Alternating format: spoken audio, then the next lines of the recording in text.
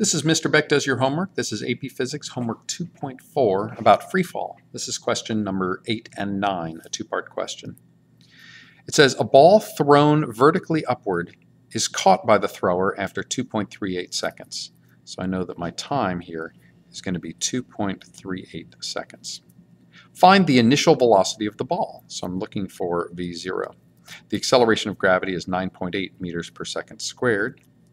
So my g equals negative 9.8 meters per second squared. Now it doesn't seem I have enough information here. I've got a time and gravity, and I'm looking for my initial velocity. But I'm missing something here.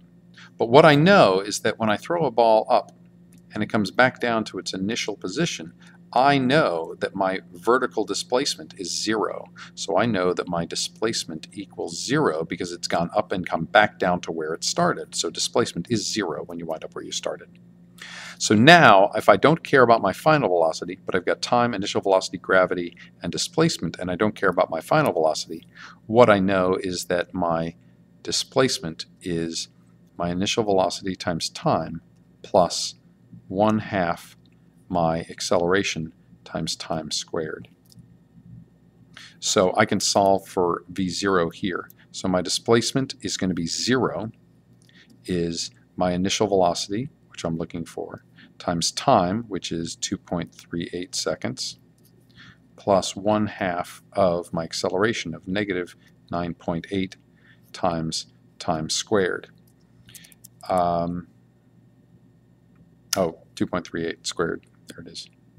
So I've got 0 equals v0 times 2.38 plus 1/2 of negative 9.8 times 2.38 squared. Now it's simple enough to take this, move it over here. When you see that negative, it's going to become positive over here. Divide by 2.38, that'll give me my v0. So now it's just math. The other thing to notice is if you look at this equation, y is v0t plus 1/2 gt squared, I've got a t and a t squared. So when this is 0, what I know is that I could divide both sides by t. So I divide by 2.38. That'll leave me v0 all by itself, and I'd have 1/2 times negative 9.8 times t.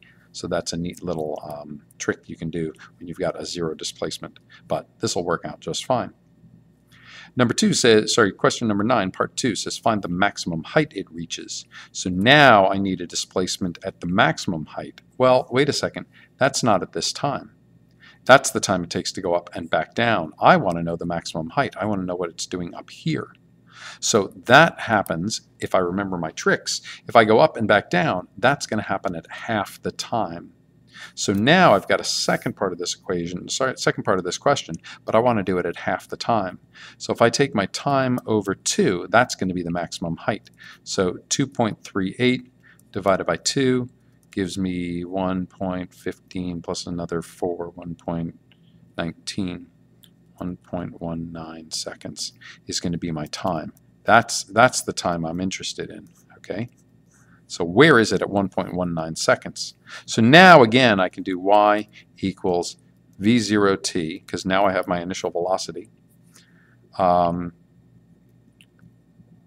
1/2 of g times t squared. So when I plug in t squared, I plug in v0. So my displacement is going to be my v0 from over here times my time of 1.19 seconds plus 1/2 of negative 9.8 times my t squared, 1.19 squared. And that will give me my maximum height. It's where it's at half the time. Another way to have tackled this problem is to know that up at the top, my final velocity is 0. So I could have said that since I'm at half the time, but I don't care about the time, let me do it so that my final velocity is 0. And I could use my initial velocity that I got from over here, and I could use my acceleration of negative 9.8, and I'm looking for my displacement. So I could say v squared equals v0 squared plus